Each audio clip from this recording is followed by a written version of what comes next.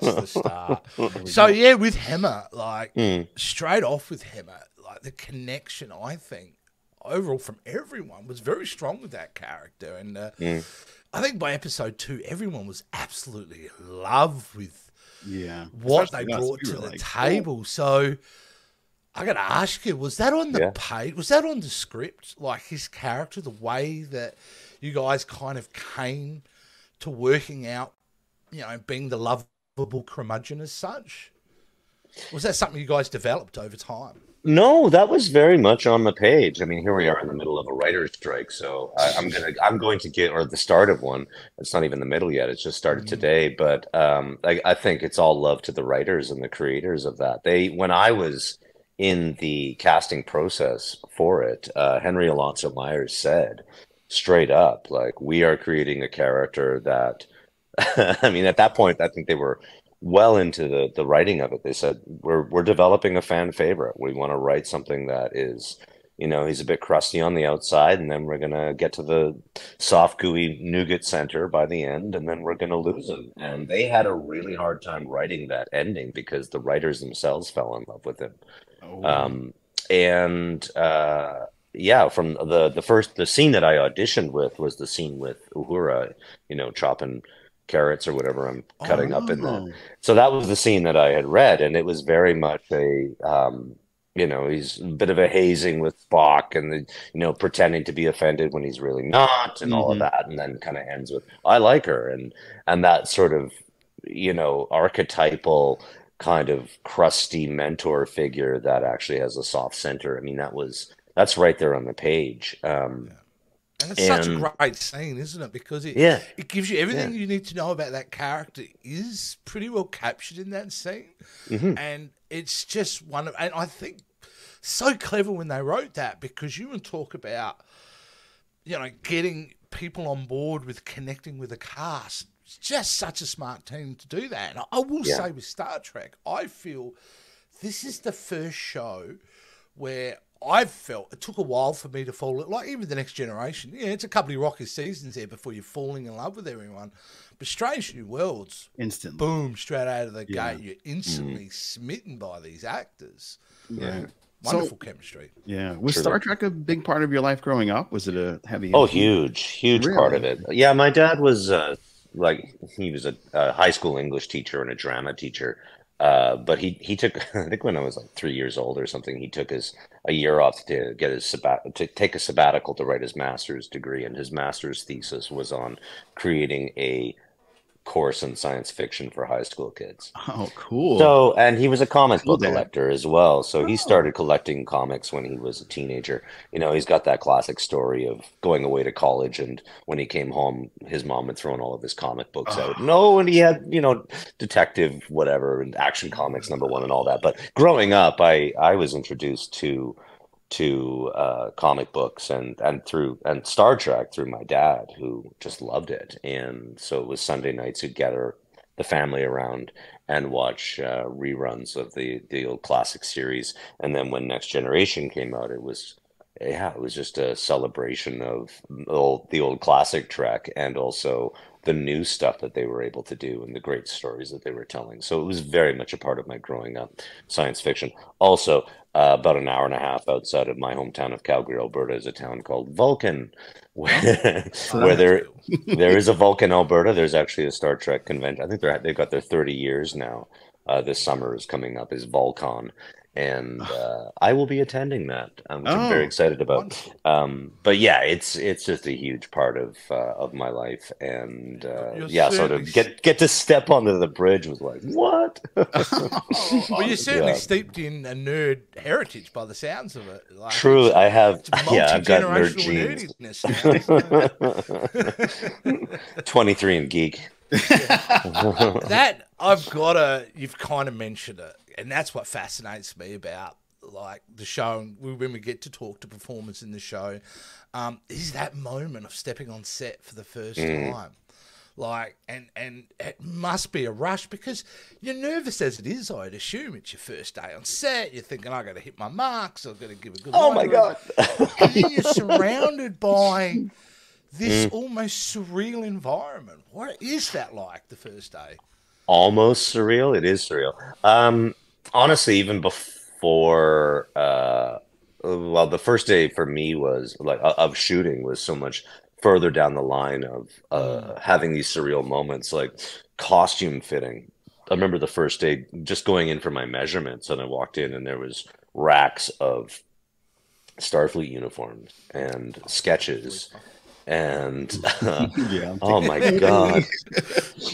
Like forget it. Like and getting to try on my red shirt that still had the pin, like didn't have anything, like it wasn't fitted, but it had pins in it, and it was just like as soon as that thing went on, I'm like, I'm in heaven. Although it was a red shirt. Yeah, so you know you're screwed. You know you're trouble. Please, I just want gold or blue. Yeah. Even a white one, sure. But yeah, I mean, all of the moments of kind of proceeding across, like every day it seemed like I was crossing another threshold into the next moment of I mean, all these like strange new worlds, exploration and all that, but it really was. And there were just these touchstone moments of recognition, you know, getting to step onto the bridge and recognizing it's not exactly, I mean, it's the sort of 2020 or 2021 version of that classic Enterprise bridge, but the little jelly bean buttons and getting to hold the communicator or play with the transporter, all that stuff. Something. Oh. I never got to pick up a phaser, unfortunately. Oh, did you have a phaser in that show? No. Did you have a rifle? No. Oh man. Well, Hammer's a pacifist, so we wouldn't. That's true. That's true. It wouldn't work. That's right. But I did get to pick up the little laser torch in Elysium Kingdom. Some of your cohorts' least favorite episodes. Yeah, I love it. I think it. There's me and one other co-host that we absolutely adore that episode because I feel it harkens back to some of the classic storytelling from the. From the original series. Can I ask you though, change subject a little bit? I'm fascinated with the makeup and that whole process because like for you on a normal day, how early were you getting in that makeup chair? Were you like one of those guys, I'm there at 4 o'clock? First one in, last one out, right? Yeah. Oh yeah. First one's in, last one's out for sure. The prosthetic process, the initial screen test that day took 5.5 hours to get into all of it, and they painted it and then repainted, and then they put me in front of the camera, and that was really my first day on set in full costume, full makeup, and I got into the costume when I walked onto the set and had my 10 minutes in front of the camera and probably spent 9 minutes and 45 seconds crying. Tears of joy, friends. Tears of joy. Of course. Absolutely. Eventually, they got it down to 3.5 hours. So that would be because it would be 3.5 hours, and then there would probably be a half-hour buffer time in case they needed to do any touch-ups or whatever, and then the shooting day would start. So if I was called, or if the shooting day was at 9 a.m. to be on set, then it was 4 hours before that. Was that the first role that you undertook with so much makeup? Was that the first thing you've been involved with that much makeup? I would assume yeah, for sure. I mean, I know you're in Warehouse 13. Yeah, but that was I think a single day, and I was wearing a pair of glasses. Yeah. No, honestly, like my film and TV experience is extremely limited. My background is in theater. Yes, we do want to get into that. I assume you're a theatre kid. I'm a theatre kid. So is that how you started? Like high school plays and stuff like that? Like as I said, my dad was a high school English teacher, but he was also a drama teacher. I have 3 older brothers, and we're all involved in the arts in some way. So we were putting on plays and things. I think I wrote my first short film when I was in grade 6. Did my first like real full-on play when I was in high school. But yeah, it was something that I was very passionate about. Initially, I wanted to be a playwright and a writer, but I got bit by the acting bug pretty early on. So that's and that's been your drive throughout your career. Because, like I said, I'm fascinated by actors. I think we said before. I quickly mentioned before the show is I've always why get into like you have to have such a passion for acting, because we know 95% of actors at all time are unemployed. That's the general kind of statistic that goes out there. So it takes a certain type of mindset, passion, a lot of resilience to keep driving forward. You know, and I think I've found when I've asked actors who continue to act that it's really hard for them to define why they still do it. It's just they can't help but do it. Is that similar for you? Is there... Yeah. I've you know, my real passion is creation, is continuing to develop in whatever it's not necessarily just about being an actor. I'm also a musician. I'm a composer. I'm a writer. I'm a director. I'm a painter, a visual artist, or whatever. I really enjoy creating things, and hopefully people respond to them in ways that are positive. So for me, if I didn't get on stage in a day or in a year or whatever, I would still find a way to write songs, perform, you know, get up and do cabarets, sing music or whatever it is. I do enjoy entertaining people, and whether that's through visual art or music or performing on stage or whatever, it's that's just kind of my drive. I was a you know, I'm a self-admitted class clown. And when I was in elementary school, it was just one of my favorite things to get my classmates to laugh and distract them from getting an education. Best way to do it. But I remember, I think my brother brought home a copy of George Carlin's Class Clown album. I don't know if you're familiar with that, but when I was very young, when I was very young, I heard his sort of take on being a class clown, and it was really like, yeah, I related to that. It's like, hey, dig me, you know, depriving others of their education and all that, and being a storyteller, finding a creative way to tell a story.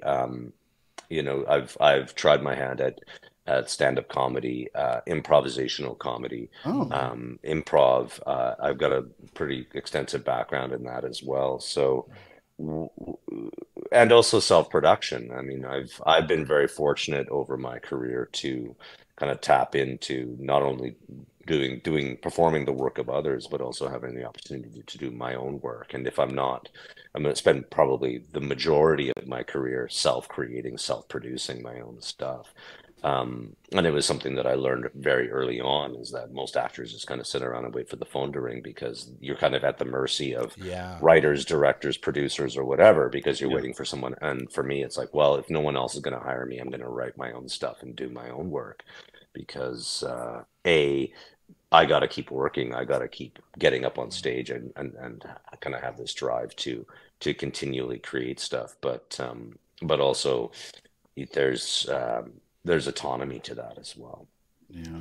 So it's interesting. We're probably the same age, Bruce. I think you're a 74 lad, aren't you? Born in 74? That's right. Yeah. Yeah, so we're around the same age. Isn't it wonderful, though, now? I think from our time, like I went and studied film in the late 80s, which I was literally cutting film, you know, cutting, gluing, doing all that. I did the same. Now, to be able to outlet yourself so creatively in so many different ways, and being able to do it with modern day, I think that's what's great for content creators too, because what I related to what you said, even though I do like videography as my normal job, I own my own business, things like that, it's the same. It's the need to be creative as almost a release. It's like, if I can't sit and do nothing. If I'm not doing podcasting, I'm doing this corporate, I'm doing something creative. Yeah.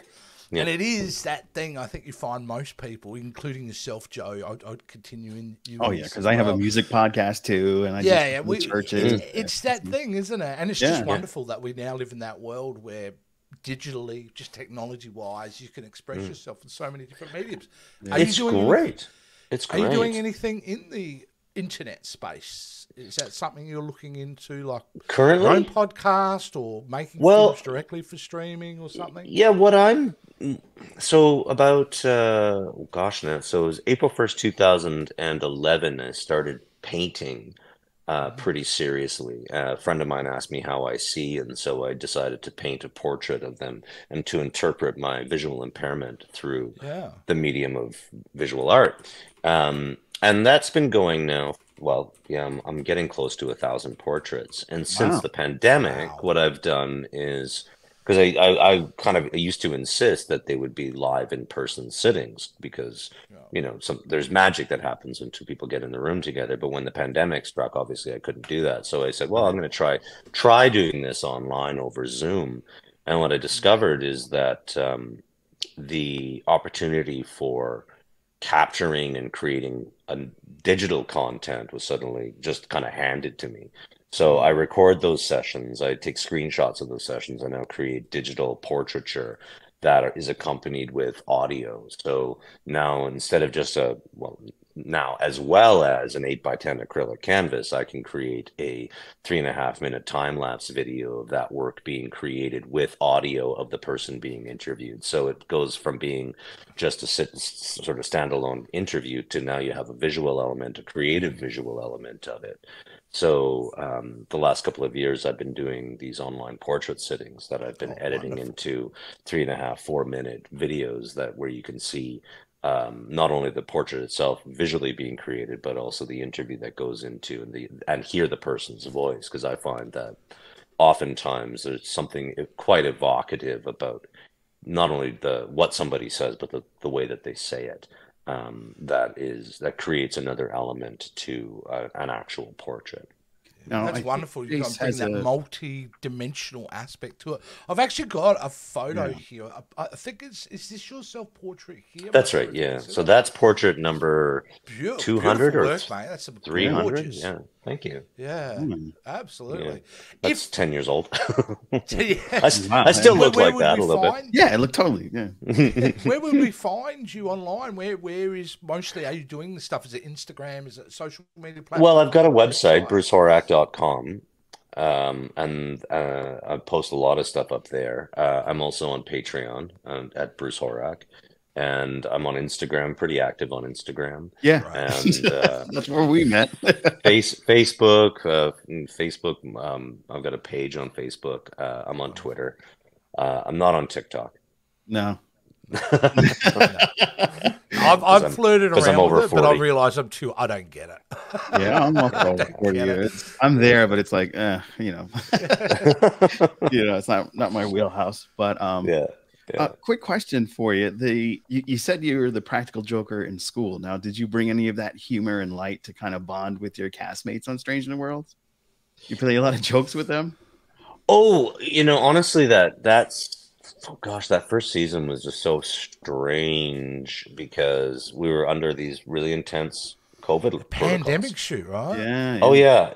And I remember like the season 1 wrap gifts. There wasn't even I don't think a season 1 wrap party because we were under all of these protocols. But all of the wrap gifts had something to do with like, we made it. Look what we did. Oh my God. Considering the conditions, like we still managed to get this thing done.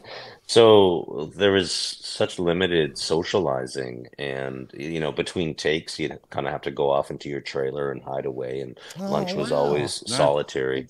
So it was unfortunate for that. I mean, obviously when the cameras started rolling and once we kind of got on set, then it's like this eruption because it was like all these like penned up greyhounds wanted to kind of hang out. It's like action. It's like, who are you? Like, let's hang out. That comes across on screen. I think it really does. And also like there was such a joy to, creating a new Star Trek and so many fans that were working on it. That I think I go back and I watch that first season and I'm like, it just bleeds right through the screen of how much joy there was and love and fun there. Yeah, you mentioned about the fans. Like, have they been embracing and kind of crying every time they meet you because your character met that demise, or are you just? Well, I'll tell you this. I did my first, well, and to this point only Star Trek convention in Las Vegas last summer. And the line, it was so like I you know, so I went to one comic convention with my dad, like in the early 80s, and it was in the basement of this old community hall, and there were 10 tables and, you know, 60 comic books getting passed around from one dude to another. And it's like, oh, this is what a convention is like. Yeah. And then I went to Vegas for what was it, the 56-year mission. And it was like, whoa, you know, just kind of hair blown back at the size and scope of it. And I kind of went out to sit at that table where I was signing autographs, and before I even got there was this line going across the hall. And, who's that for? Like, and it was, oh, that's for me. And every single person that came up, you know, said, well, we love you so much, and we're so sorry that they killed you off. And by about half an hour into it, I kind of turned to the person sitting next to me and said, it's like I got to attend my own funeral. This is really lovely. Like, they all loved me, and they were sorry they were gone, and, you know, expressing their condolences. And that's actually interesting. It's really lovely. Ask you this. You knew signing on that you only were going to be for one season? They told me in that first the meeting with Henry along the Myers, where he talked about the character and he talked about the arc of it. He said, that was it. He's like, we're gonna have this incredible bond with Uhura. He's gonna be kind of the crusty mentor, and then he's gonna die. And he's like, I want you to know that straight up. And I said, okay, thank you for telling me that. He said, we don't know exactly how it's gonna happen. We're having a really hard time writing it. That's what he said. Like before I was even, you know, had my first makeup test, he said, we're having a really hard time because we love this character. And, you know, I don't know who drew the short straw to have to kill him off. I think it was Davy Perez, but so we were still shooting episode 8, which I think is Elysium Kingdom. Is that right? It is. Yep. Yeah, episode. So we were shooting that when we read the script for episode 9, and I got the script, and, you know, it was bittersweet. It was bitter in that, you know, I knew he had to go, but I was so thrilled with. It was a cool death. I just kept thinking that from the beginning when they told me, it's like, please make it cool. Please make it cool.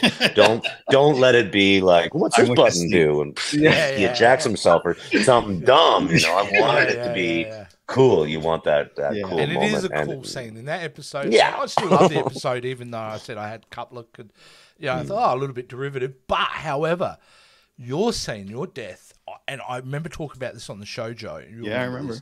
We weren't denying. It was very hard to watch because we'd formed such a bond with you that the almost like a childlike reaction was to deny that it actually happened. Yeah, we came up with it's that discussion of, no, he's still alive. They're going to, he's not dead. He's probably just frozen. And Andorians can survive. We didn't see the body land. Right, you don't see a body. That was a big thing for us. We were really on that, yeah.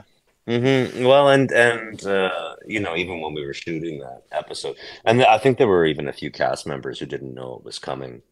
And I was very tight-lipped about it when we were shooting the earlier episodes. I didn't say, did you know that I'm going to be biting it or whatever? I'm like really not saying anything about that. And in the hallways, people were kind of jamming on like, okay, so what if? And that's been part of the joy of the last. Gosh, has it been almost a year since that aired? Yeah. Whoa!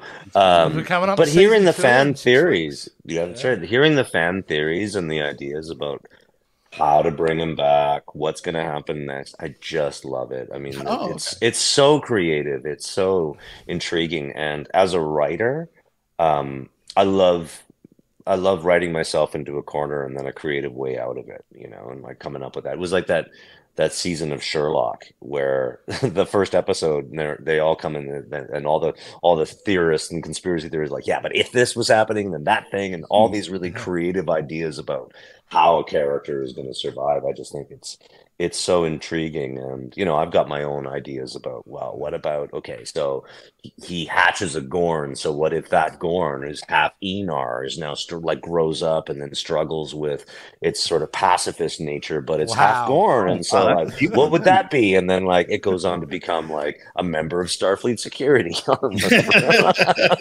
tell you what, you know, I write fan fiction in my head all the time. But isn't that wonderful? Because it's art, inspiring art.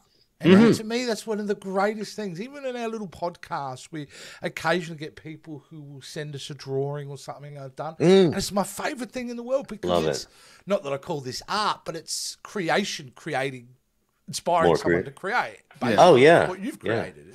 It's really wonderful, and seeing like the fan art that has been coming out. There's a fella in Canada here named Don Einerson who actually did a 3D model of Hemmer and printed it up. So now I have like a little Hemmer action figure, which is, awesome. As a kid growing up with Star Trek, I had a Captain Kirk action figure. No, you know, mate, they're going to come out with that official Hemmer figures. They have to. Oh, they will. They will absolutely. Because there's millions of us that are ready to buy it. Like shut up and take my money. Like, what are we doing? Absolutely. Shut up and take my money. Going back to what you said, how you didn't tell your cast, some of them didn't know. I love that choice because what a way to continue that chemistry when you're performing with someone, because the idea of you not telling your cast members means they're in shock when they read that script. Right. And they're used to having you there. And so their performance is driven by this chemistry that you're building together. And then to kind of take that away from them, I don't know, maybe that's the sick part of my mind thinking here. Working with the team, like you said, you had really difficult working conditions. Doesn't seem to be like any egos there. Not that you could tell if there was anyway, but it genuinely seems new Star Trek is just filled with fans. Not only the people behind the scenes, but the guys you're getting on the screen. Yeah.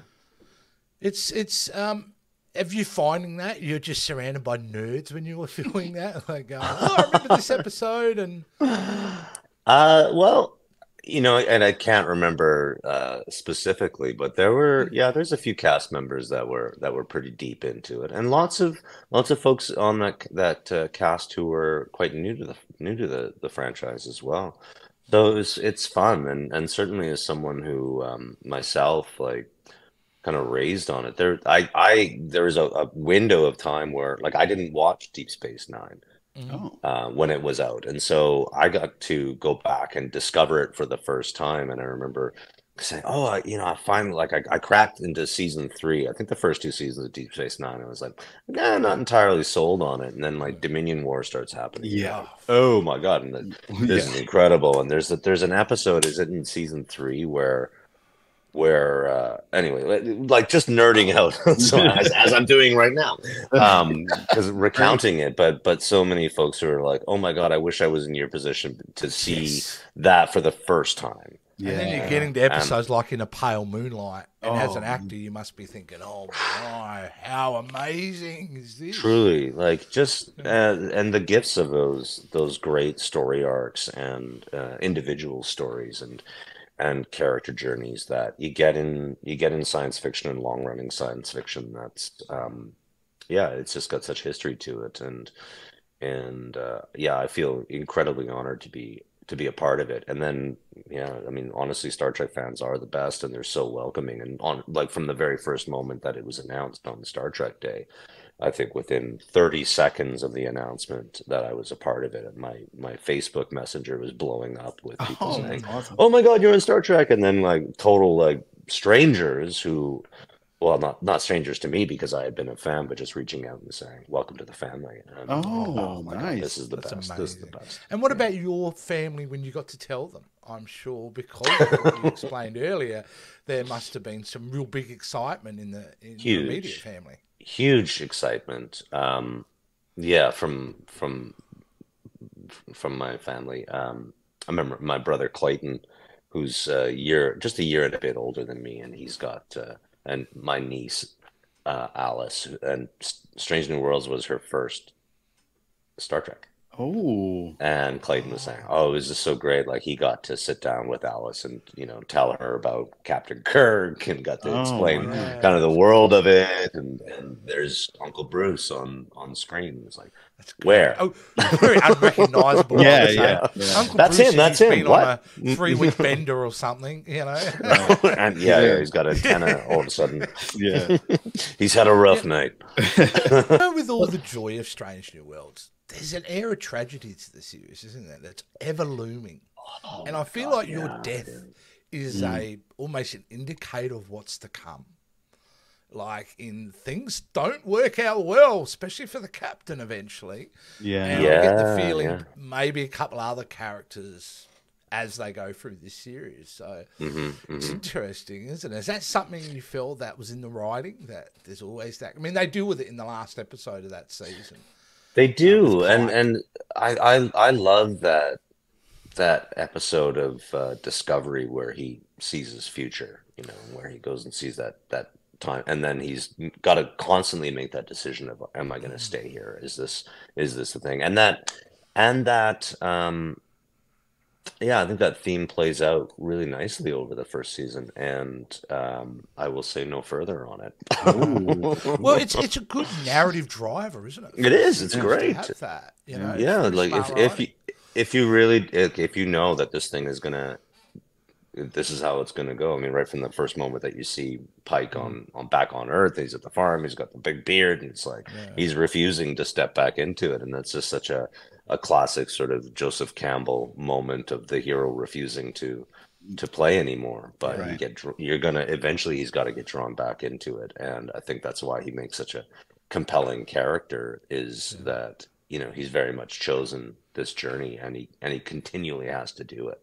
And that, honestly, that last episode of the first season, I just thought, wow, like they've really knocked it out of the park with balance. Did they what? Because we now know that at the end of that, with all Pike's insecurities and that, he has come to a level of acceptance, and it's so important for his character to tie that up, because it's a launching point now into season 2. We can move into other areas of his emotional journey and his physical journey throughout the series. It's just, I'm stunned, to be honest. I was a little bit nervous about Strange New Worlds, but I'm stunned at the quality. I was stunned at the, obviously, Discovery scale, the Hollywood film scale now that is happening. And Strange New Worlds takes that and then infuses this retro style to it, and this, for me, episodic television. I was so thrilled to go back to that, which each episode, even though there's an overall arc, a beginning, middle, and end. As an old school fan, an old Trek fan, love that format that I've decided to move with Strange New Worlds. One of the things you had mentioned was watching Deep Space Nine. One of my favorite actors on that show was Jeffrey Gomes, who was in The Reanimator, and he played multiple roles throughout the arc of the season. So I'm wondering, would you come back and play another character, and would you prefer less prosthetics next time? You could actually see you emote. Yes to both. Yeah. I do. I mean, what I can legally say is that the Star Trek career of Bruce Horak is not over. That was the line that was sent to me in the email. Awesome. But I do have to say, like, my background in theater and improvisation, there's a lot of mask work, and there's a lot of I really enjoy that. I love getting into prosthetics and kind of disappearing physically into a character. Honestly, the prosthetic work on Hemmer is pretty remarkable. Like, there's a fair amount of movement under I mean, there's 15 different pieces of silicone. I want to say latex, but it's silicone, and so it's much lighter and thinner, and so I could actually move my eyebrows, and all the pieces in there. So it's pretty incredible, and I honestly, I love disappearing in that and being unrecognizable, because I can then walk around a convention hall and nobody knows who I am. Well, I'll say kudos to you, because with all those prosthetics, you're emoting, like facial emoting, even when you weren't saying anything. I was able to read where you were at. And that must be a difficult thing, because you're plastered with all this silicone. You've got a head cap on. You've been painted 7 ways to Sunday. So to actually still give an emote performance is Do you overact in those scenarios? Are you forced to kind of make your expressions bigger because of prosthetics like that? I didn't feel that at all, actually. I felt like I could be quite natural under there. I mean, that's the thing with and part of the difference with doing camera work to theater work is that with camera, everything is so small, and most of the like the really, really top end film actors say like less, less, less, less, less. You're always being told to do less with your face, less, more behind the eyes or whatever. And thankfully, with Strange New Worlds, if you look at my eyes and that, those aren't contact lenses. Those are all digital alterations of my own I'm going to eyes. ask you about that because obviously there's so complexity there. They did all the acting for me. I just had to show up and move the plastic around. Actually, if you don't, I'm a little bit uncomfortable asking the question, but you've been very open about it. How did you scripts? Because you've got a vision impairment. Like the obvious thing is you read the scripts. How were you doing that? Was they delivered in audio format for you? So they email the script out, and I use my iPad, and I import it into a program called Notability, which I'm just able then to blow the text up onto the screen. Oh, wonderful! And I have a few tricks for memorization. Part of it is I'll read it into an audio, so I'll read it off the page, and I'll read my lines, and I'll read the other person's lines, and I'll just keep reading it. But yeah, I'm able to blow the font up, and I'm able to invert it, so instead of it being black text on a white background, I then have white text on a black background and much larger font. But yeah, so I'm able. I have enough vision that I'm able to read large print. Mm-hmm. What about when you were like hitting marks and things like that? Forgive me if I'm being rude. I'm just not at all. No, I mean these are all valid questions because I mean I certainly feel like someone with a disability of my type being on a film and TV set is pretty rare, but I'll say that inspirational too. When they put the casting call out, they were looking specifically for blind and vision impaired actors. That was in the breakdown, which is why my agent kind of flagged it and said, are you interested in auditioning for this? And I said, absolutely. Because it's pretty rare that specific kind of call came out, and then it was Star Trek. Plus, it was a brand new Star Trek, and it was an ENAR, and I'd seen Enterprise, so I knew these characters existed. So I got very excited about that. And from the very beginning, the conversation was from their end was, what can we do to make you comfortable on set? So I had an assistant with me from the moment that I arrived in the day. I had a production assistant who. And also because I'm unable to wear those contact lenses that sort of black out or blue out or white out my eyes. So I'm not able to wear a contact lens during the day. I'm wearing one now. And normally I would wear very heavy bifocal glasses, but in the prosthetics, because I've got prosthetics on my hands, I got makeup on my hands and on my face and everything. So I was having to spend the whole day without my glasses, without so I'm effectively rendered myself blind. So things like a mark on the floor I'm not going to see.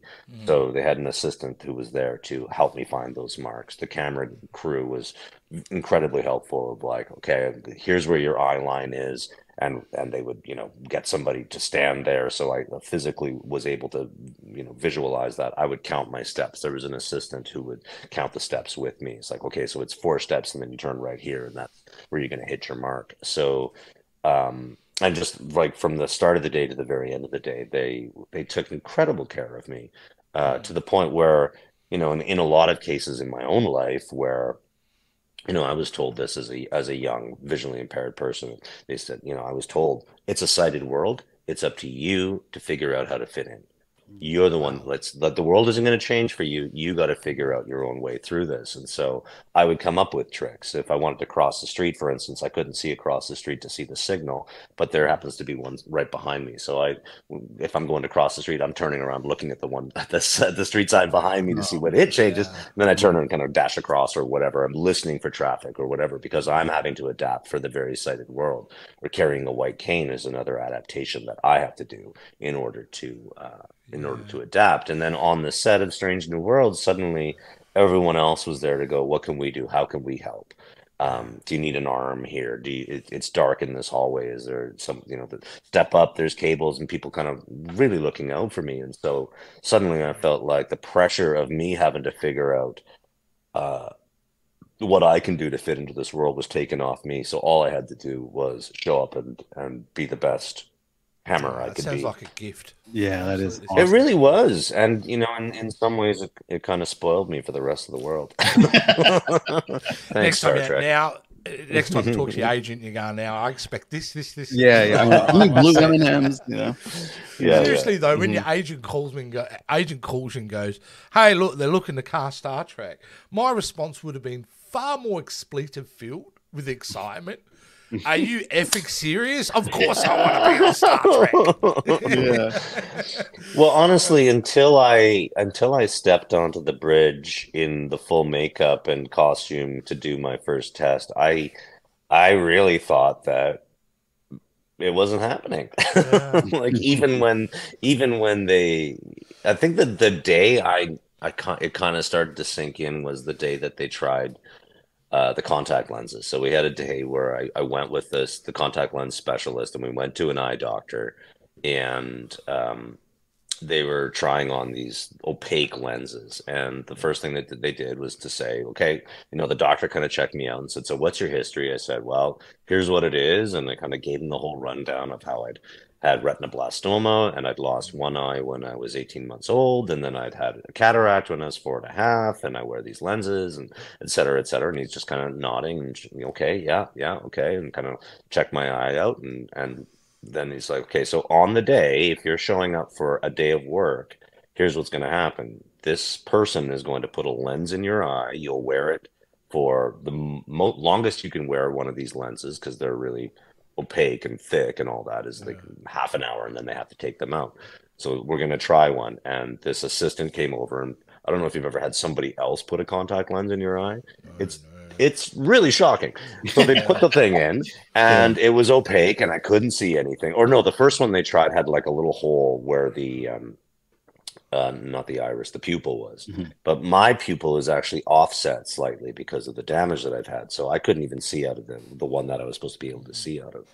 And I kind of looked, and I was like, okay. And I was kind of calming myself down because I was rendered effectively blind by this. And then the assistant came over to take the thing out, which was even worse. And my eye immediately went bright red, and the doctor and the assistant and one of the producers left the room, and the doctor kind of sat with me for a minute, and he's like, okay, so you're already dealing with extremely limited eyesight, and what they're asking for is that we limit that even further. And effectively, these lenses could damage the very limited eyesight that you have. He's like, I'm going to suggest that this is not a good idea. And the producer came in and said, just so you know, you are not going to lose this job over a contact lens. We will find another way. We can fix it in post. We've got artists that will go in like screen by screen and digitally alter the eyes if we have to. And at that point I went, oh, I guess that this is mine. That's a great story, isn't it? Because it also shows, again, you're reinforcing that the studio was very respectful and understanding of the situation, wanted to go out of their way to ensure that you were being looked after. That's a great story for Paramount. So well done, Paramount. Well done, Paramount. Well done. Looking after your actors. Yeah. So your advocacy work for disabled actors is something that I wanted to ask you about, because my grandmother was a German immigrant that came during World War II, and she lost her eye early as well. She was in an internment camp, and one of the things that was very difficult, very different world because she's much older.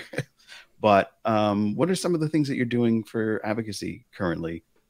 Because it's an inspiration, and she wasn't around to see your performance, but my mother was. And it meant a lot for her, who's now disabled herself, to know that this opportunity is available for young actors. Well, I think first and foremost, it's continuing to practice and to find opportunities for myself to get out and to keep being like just living my life as a creative, as an artist. I think that's probably the strongest thing I can do for other potential creatives out there. Whether or not they are physically disabled or mentally disabled or in whatever capacity, even just artistically blocked. Um, uh, I think that just simply getting up every day and getting over the hurdle of self self whatever it is. I was going to say immolation, which is setting yourself on fire, but getting past those blocks is so important for any creative, and I find inspiration in just seeing what other people are producing. And then you go deeper into the story of how they do it, why they do it, and what hurdles they might have to overcome to do that. For myself, visual impairment is just one of the myriad of hurdles that I have to get over every day. Whether it's having to pay bills is another hurdle, but advocacy for other disabled people to me means supporting other artists and to say you can do this, and not only can you do it, but you should do this, you should keep creating. And that I think is really important. Currently I have a bit of a campaign going to raise money for guide dogs for service animals for blind and vision impaired people. I have a show called Assassinating Thompson, where it's a solo piece of theater where I paint a portrait of the entire audience while I tell the story of how I became a visually impaired artist, and I solve the mystery of who killed Tom Thompson. And Tom Thompson was a Canadian painter who died mysteriously in 1917. At the end of the play, of the show, I turn the painting around and I show the audience what I've created. And then we auction the painting off, or I auction the painting off to the highest bidder. And the proceeds from that get donated to Canadian Guide Dogs for the Blind. And I myself do not have a service animal, but I know that for a lot of people who are blind or vision impaired or low vision, that the world starts to get smaller and smaller as you lose your eyesight, and there's less of confidence to go back out into the world to create a life for yourself. And I use that term very broadly, creatively. And service animals are a great way to not only provide companionship, but also to help people get back out in the world and help them to create their lives. So to me, that's a really important part of it. What I'm hearing from you, Bruce, which I find super inspirational and a message to everyone out there, it's about the power of resilience, isn't it? Your emotion, your own, developing your own resilience to whatever hurdles that come in life, whatever things that are stopping, you feel that may stop you in a pathway. A lot of it's in your own head. If you apply yourself, if it's something you're passionate about, you keep moving forward every day. Well, I had a mentor. I had a mentor very early. I mean, I have been very fortunate to have been blessed with a number of incredible mentors. And I had one mentor very early on who said, "You're going to find in your life that what you see as your biggest weakness is actually your greatest strength." And it struck me in my painting practice, because I saw, well, I actually stopped in high school. I stopped painting and drawing and really took up being a performer. I stopped painting and drawing because I couldn't paint or draw like fully sighted people. And I thought, oh, this is my weakness. Is like I paint like a blind man. And then years later, that became, I mean, it really became not a secondary career, but a parallel career for me of painting and exploring painting and expressing my visual impairment in that way. And people suddenly found that they found it intriguing, or they found it inspiring, because there I was taking what I thought was a weakness and actually exploring it, and now it became a strength. And I think that in like resilience is one thing, but perspective seems to help with that. And oftentimes just by flipping something around and looking at the same thing from another point of view, suddenly it opens it up. And what I thought was this weakness was like a great strength, and what I thought was going to hold me back has actually set me free in a lot of ways. And I was going to say, especially with that, you're not actually bound by the rules of vision, are you? when you said that's your great like strength, that. because we're all stuck with seeing what we see, but you're not shackled with that. So, yeah, it's very fresh from an artistic point of view, isn't it? Because you are looking at it some way that only uniquely you, because every disability with eyesight is different for everybody. So, Absolutely. That is a pretty great strength. He was a smart man who said that. Yeah. That was Vince Bruni. I got to give him credit. Vince Bruni. All right. Yeah. Thank you, Vince. Thanks, Vince. Hey, I noticed you're into comics, and yes, sir. Your dad took you to comic book conventions. And one of the things that I've noticed about your character and you right from the onset is your voice. It's very distinctive and it's very powerful. So I'm wondering, you know, the kid in me, I'm a huge animated series fan. And I'm wondering, would you ever consider to do... Yes. Okay. Oh. Yes, sign me up. Yeah. No, were you going to ask if I would do voice work? Yeah. Yeah. Oh, I get that all the time. Yeah. I've got a face for radio, they say. Too. Yeah. Thank you, sir. And that's been a dream of mine. One of my favorite things to do is to read out loud. Audiobooks is something I would just... Yeah, I love to do. I got the opportunity last year to voice. It hasn't come out yet. There's a accessible Wizard of Oz that was just recorded. Accessible Audiobooks is a company out of somewhere in the United States, I think. And so they reached out to me and asked if I would participate in it. All of the performers are blind or low vision, and everyone behind the scenes working on it. It's still trying to maybe we can get the word out through the podcast here. Absolutely. There's a Kickstarter. There's I think a GoFundMe campaign to get funds together to have we'll it have released. all those details on the screen for you guys. Wizard of Oz, and I got Who'd you play? I got to play the Scarecrow. Oh, which I had done in a live. I did it on stage in my hometown of Calgary, Alberta, and got to sing and dance and play the Scarecrow, based more on the sort of movie version of it. But in the audiobook, we were basically given free reign, so I ended up doing sort of a Sam Elliott impression, which was maybe an odd choice for the Scarecrow. But I thought, well, you know, he's sort of stuffed with straw and he's wearing a big old hat anyway, so might as well. But it sounds like that works. I reckon that works. Sure, why not? Yeah. At least it wasn't Return to Oz, which is Joe's favorite film. I love Return to Oz. I'm sorry, I'll die on that. Me too. Oh, no way. It's the crap out of me, that film. It is terrifying, but honestly, it's closer because I was, again, being raised on my dad's collection. He had all of the original L. Frank Baum books. I think there's 12 in this series in hardcover first editions, and I was raised on those, and I love them. The John R. Neal illustrations from those books are closer to Return to Oz than what they ended up being. Anyway, I could nerd out on Oz forever because I was a huge. Yeah, I grew up in not too far from where the sort of the Yellow Brick Road area, it wasn't too far from me, so I've seen it. I wish they would repair it, but it's one of my favorite things. And once I knew that after seeing Return of Oz, I was like, Mom, take me. So, but yeah, I really enjoy your voice, and I feel like Thank you. It would be incredible for you to do like a Batman or so many iterations coming out, and even you the animated mentioned comic books, Joe. We got to ask him though. Give us your top three, Bruce. Yeah, come on, your top three comics. What are the go-tos? Okay, hard question, I know. Can I tell you a very sad story? Please do. A little bit. Well, yeah, I mean, and you can edit this out. But so my father passed away in 2003, and before he passed away, he was diagnosed in August of 2002 with terminal cancer, and the last year of his life he spent packing up his comic collection and selling it off.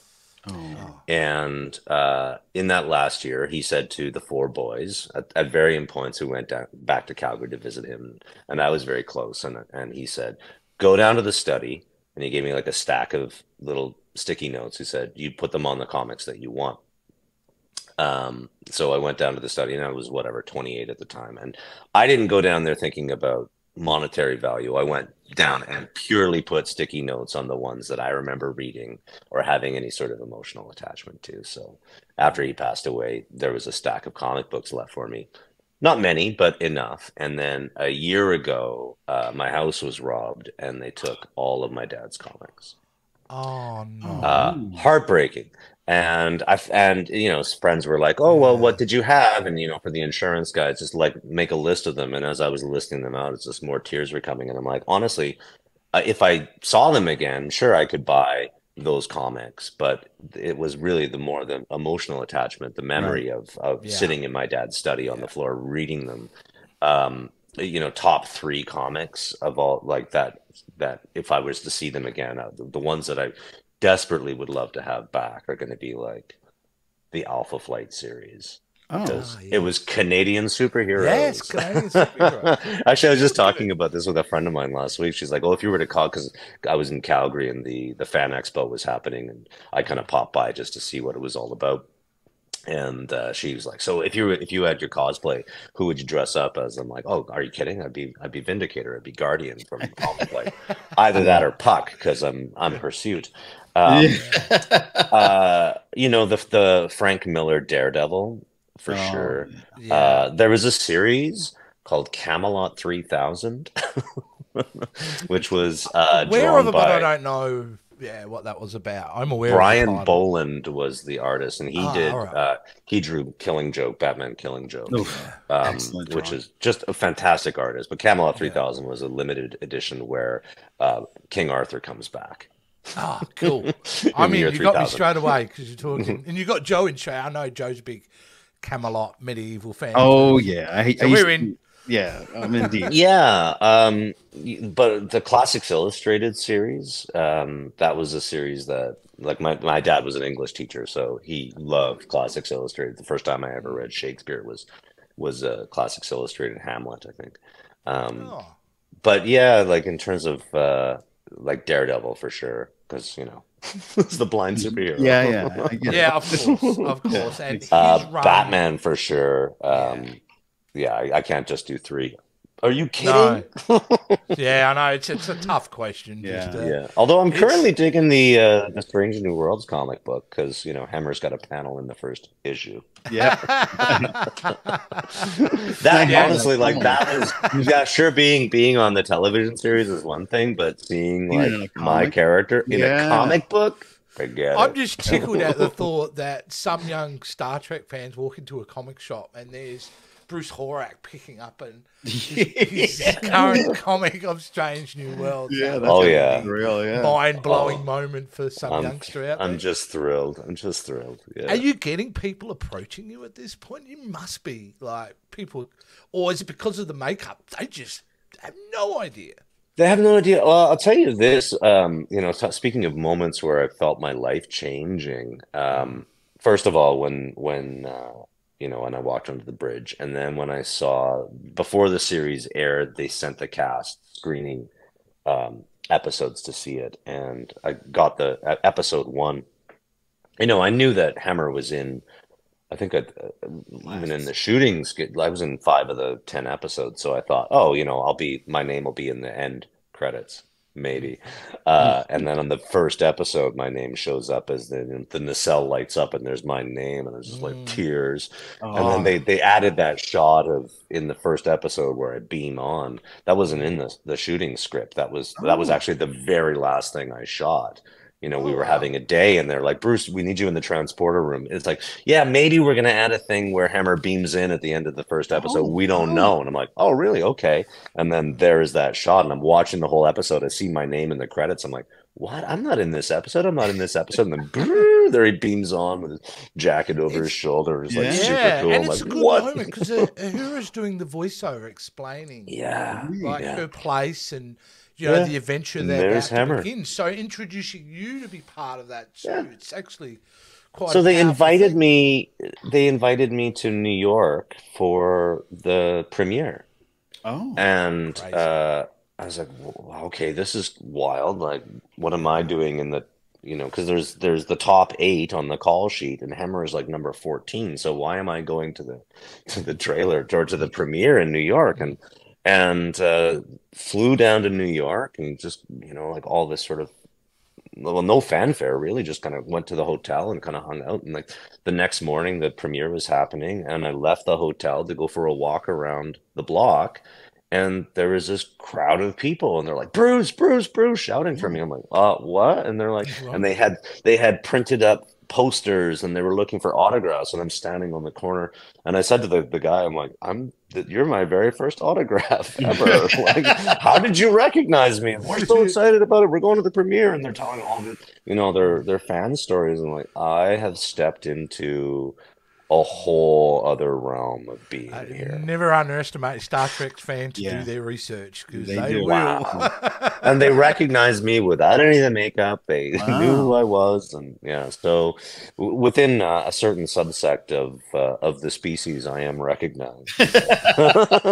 Smart, but I went to when I was in Calgary last weekend. There was the Fan Expo, and I went as a fan. I just wanted to go and check it out and see what was happening. And there was a Star Trek cosplayer red carpet photo opportunity happening. And I kind of walked by to see what the costumes were like. And there was one person who was like, "Can I get a photo with you?" And they knew who I was. Jeez.